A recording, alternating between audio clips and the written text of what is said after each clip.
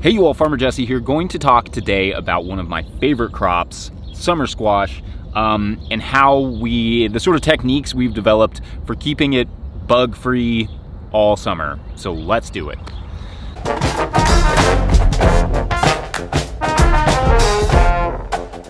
First things first, if you're not subscribed to this channel, make sure to hit the subscribe button, and if you are subscribed, you're awesome. Okay, so wanted to do this quick crop-specific breakdown today because I know that a lot of people love growing summer squash. For us, it's not the highest profitable crop that we grow by a long shot, but it is a really fun crop. It's one of my favorite. I think the plant is beautiful. When you have it early and you can have it late, it sells really well.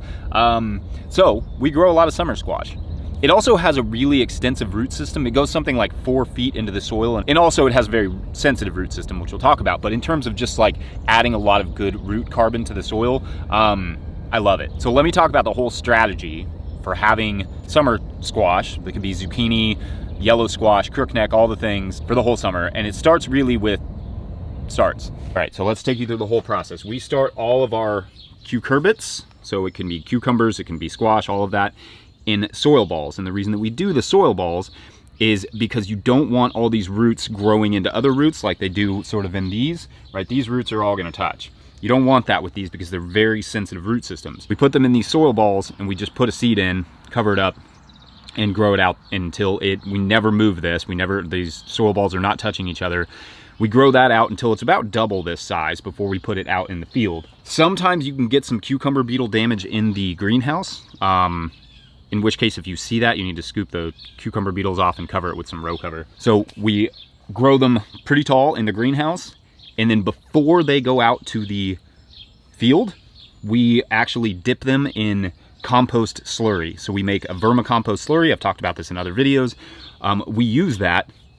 We put it in a bottom watering tray, just a little bit of water and a little bit of vermicompost, and we soak the bottoms of these until they're fully saturated in that compost slurry. Because that's going to inoculate it with good microbes. It's going to give it the start that it needs. And these have to be moist to go into the soil and to succeed. So that's the first part. Next, they go out into the field, into well-prepped soil that's well-drained, that has a decent amount of fertility. But they go into the field, they get watered in really nicely, and then they get row cover. The row cover is not touching the plants. I've seen how cucumber beetles can actually eat through even stuff like this row cover. This is the insect protect net. So they go out into the field under the row cover. A note about row cover, this insect protect net is ridiculously expensive. It works really well, but it is ridiculously expensive. But if you're gonna use even like a really light row cover, you have to keep in mind that it will trap heat. Even these will trap heat, but they'll trap less heat than other light row covers. So ideally you have this. If not, keep it watered often, like water it all the time. Like just mist it, cool it down all the time, because it will, if they get too hot, you will lose your squash, especially in those first like week or two.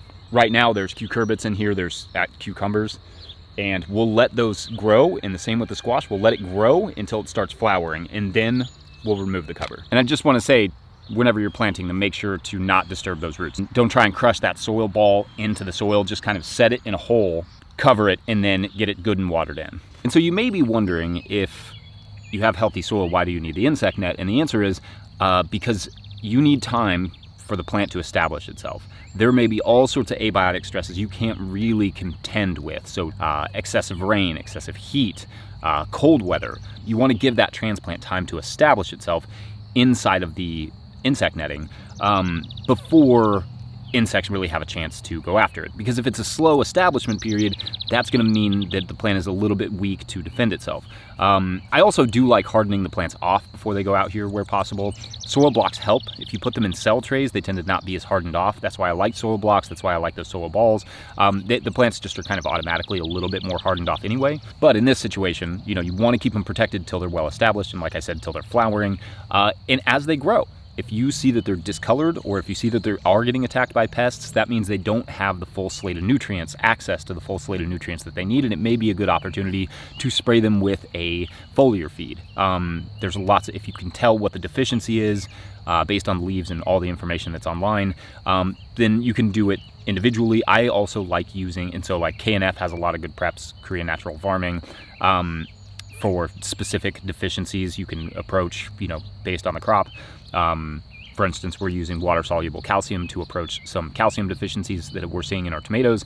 Also, a product that I like is the Brandt's Organic Orchard Mix, I want to say. I'll put it down below.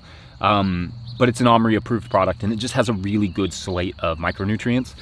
So that's one I often use in small quantities, just to give the plant, since I don't know maybe what the deficiency is, just give the plant its full opportunity. And that's just ways to kind of keep the plant going throughout the growing season, and just watch it, monitor it, make sure that it's not showing signs of deficiency. That's like yellowing or bugs or any, you know, maybe if you see any signs of disease or anything like that. For harvest, I like them at about this size, right when the flower's kind of able to fall off that easily. I use a knife and I just kind of gently do that. You can also twist them off or pop them off, but what I find is that if you do that, sometimes, especially on zucchini, you'll actually pop off the top, and then it becomes unsellable because it won't last that long. So I like them this big, maybe just even an inch or so bigger. Yep. Now, we don't use any sprays or pesticides. We certainly could, but we don't. We feel like the soil health and the quality of the soil and the quality of the start and keeping it covered until it starts flowering gives that plant enough of a chance to succeed. So these are relatively young in comparison to the ones I was sitting next to at the beginning of this video, but they're already producing really well, and I have seen zero squash bug damage. Usually by this point in the year, it's July, we will start to see a lot of eggs and start to see a lot of bugs. But through this technique, we've been able to, for the most part, get away with most of the season, if not the entire season, without having any issues with squash bugs or losing plants to them. Same with this technique also works for vine borers and a lot of the other stuff. All right, that's it for me. Harvest day. Like this video if you like this video. Let me know if you have any questions. Let me know if I missed anything. Again, it's not gonna guarantee you no bugs, but it's gonna give you the best chance at success all summer. And with summer squash, I really love, you have it early, you kind of skip it when everybody else has it, and then you have it late, and you'll do well with it at market, in restaurants, and in your kitchen. Thanks you all. We'll see you later. Bye.